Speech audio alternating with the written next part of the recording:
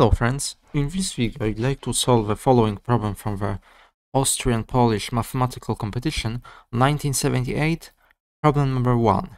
It is actually the very first problem of the very first edition of this competition, which takes place annually to our days.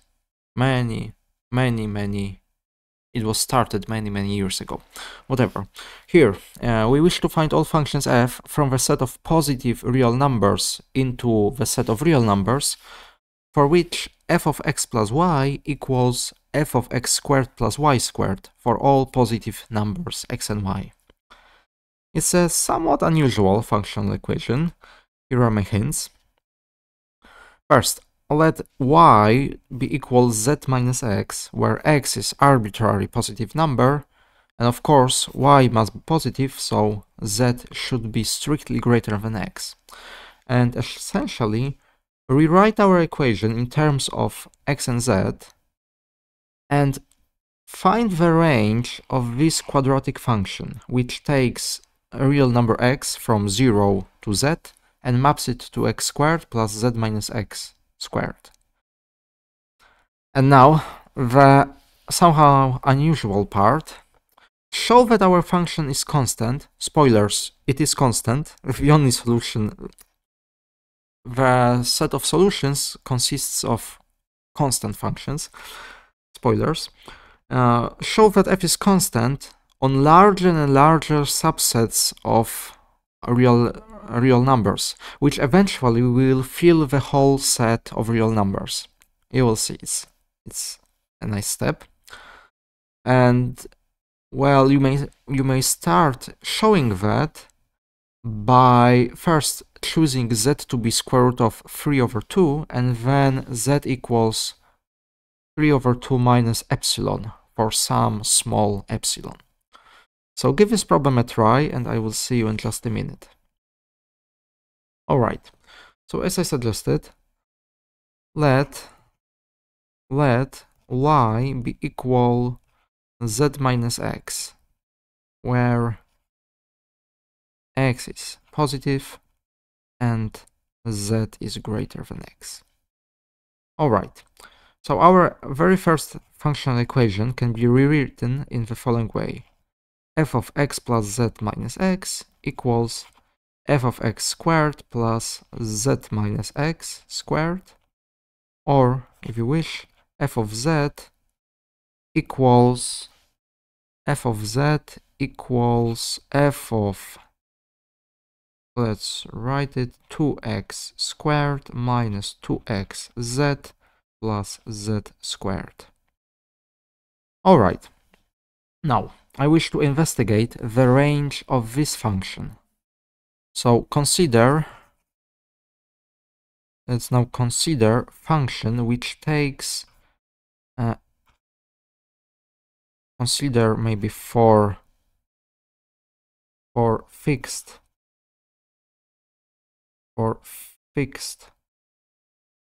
positive number z, the following function.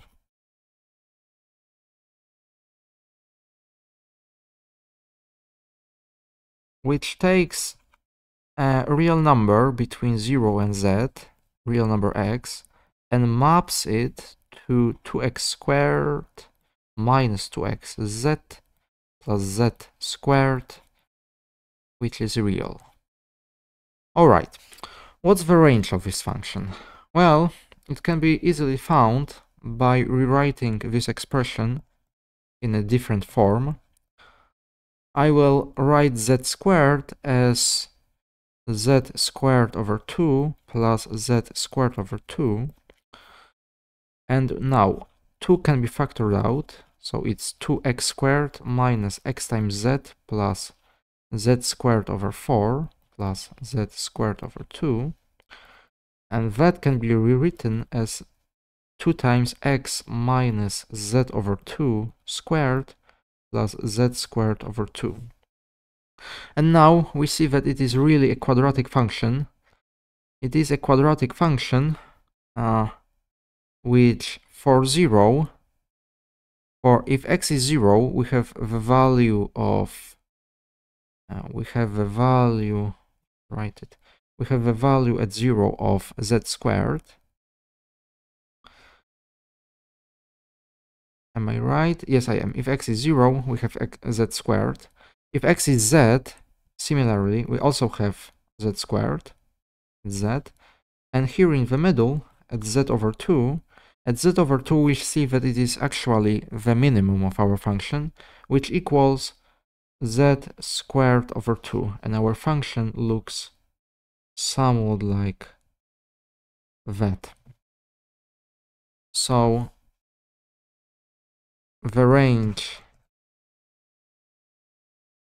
of our function, which takes some number x from this interval and maps it to 2x squared minus 2x z plus z squared, is the interval z squared over 2 closed to z squared open. Very well. And now that means that for every number in this interval, our function f of z equals f of that number. So maybe let's call this condition here triangle, and let's call this condition established here square. So by condition triangle and by condition square,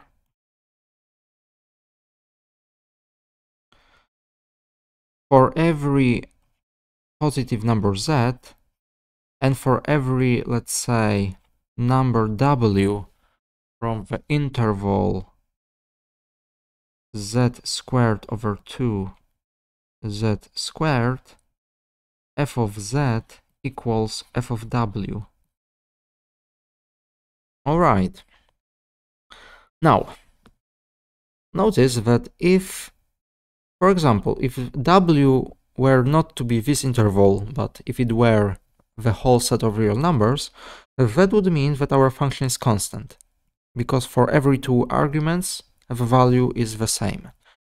But we cannot say it yet.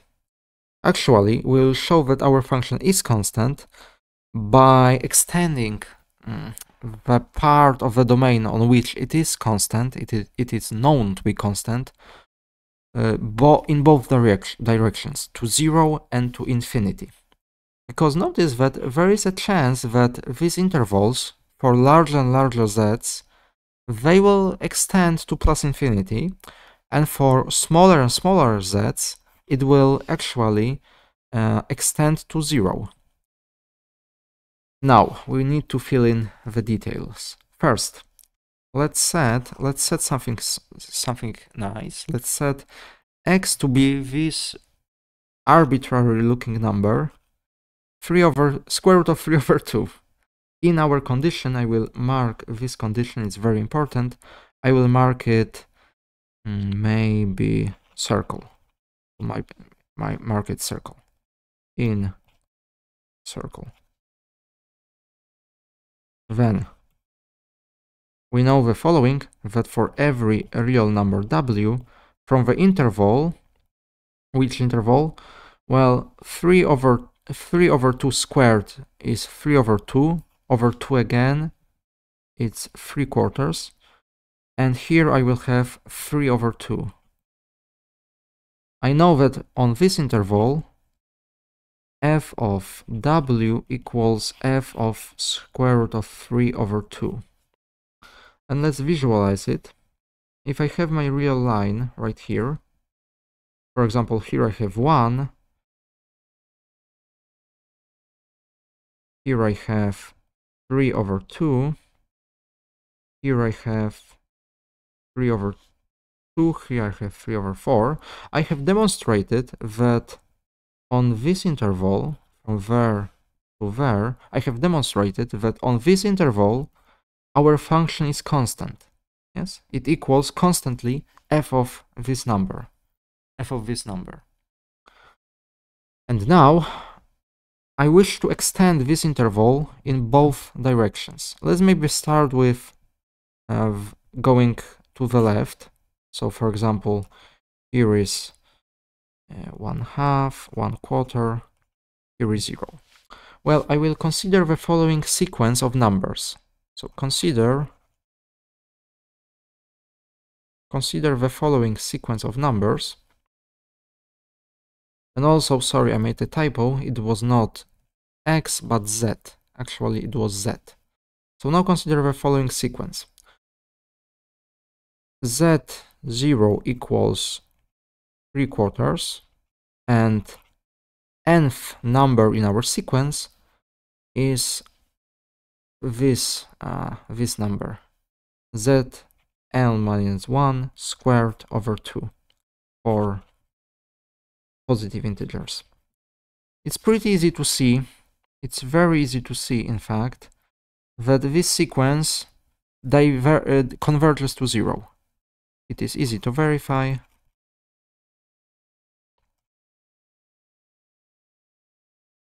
It is easy to verify that the limit as n goes to infinity of zn equals 0. And what does it mean? Well, that means that if I start with this number, I know that maybe let's write it. We know that for every natural number, positive integer n, and for every w on the interval zn squared over 2, for example, to 1, f of w equals f of 1, this constant value. How do I know that? Well, because on this interval our function is constant. If I have 3/4, then this condition, circle, extends the interval on which our function is constant to some bigger interval, for example, to something like that. Then next application of our sequence extends this interval to something larger and larger. You get the idea. And this sequence of intervals go to the left to 0. So now we know that for every w from 0 to 1, or by now we know that to 3/2, f of w equals f of 1. Alright, so we have extended the part of our domain on which our function is constant to the left. What about going to the right? Going further and further to the right? Well, to make my life easier, I will consider one auxiliary number. I have considered square root of 3/2, and now I need some space, so let's do that. All right, so now set z to be 3/2 minus some epsilon for small positive number epsilon, and let's set it in what? Let's set it in our condition circle. Then we have the following circle, and also maybe let's mark this condition, 2 circles. And 2 circles. We get the following, that for every real number w from 0, and now our interval is extended, so I am taking 3/2 minus epsilon squared, 3/2 minus epsilon squared. Our function equals f of 1, it's constant. Alright, but notice that this number for small epsilon is definitely greater than 2. So in particular, for every w from the interval 0, 2, f of w equals f of 1. Alright, and now I will consider the following sequence of numbers. Let's consider the following. Zn, first z0 equals 2, and Zn equals let's say Zn minus 1 plus 1 for natural numbers, for positive integers. Alright, notice that it is easy to verify.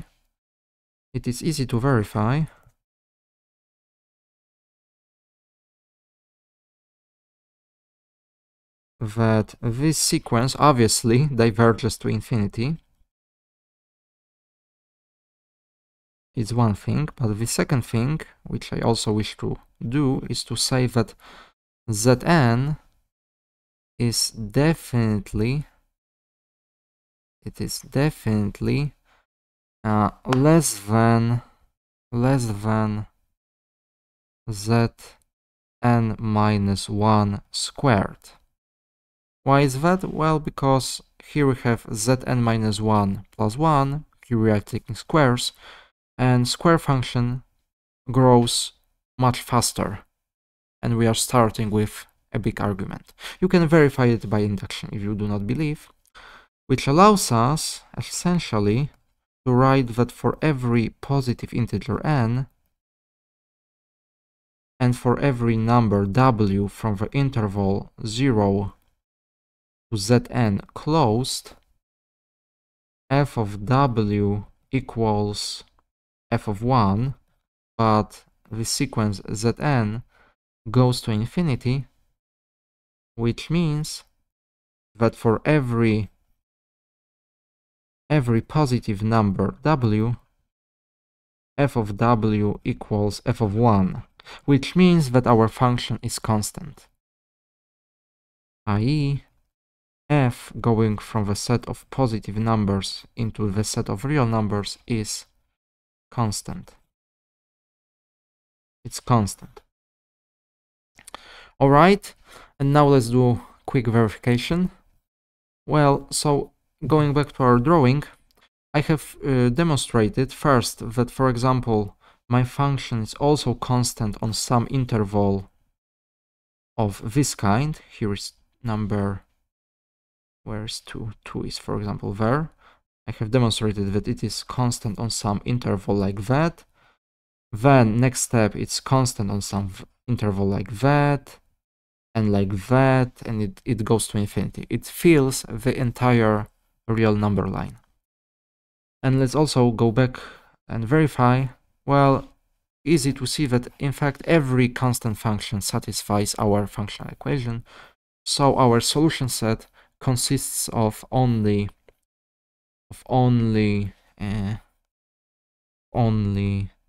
constant functions. So these solutions, our solutions are functions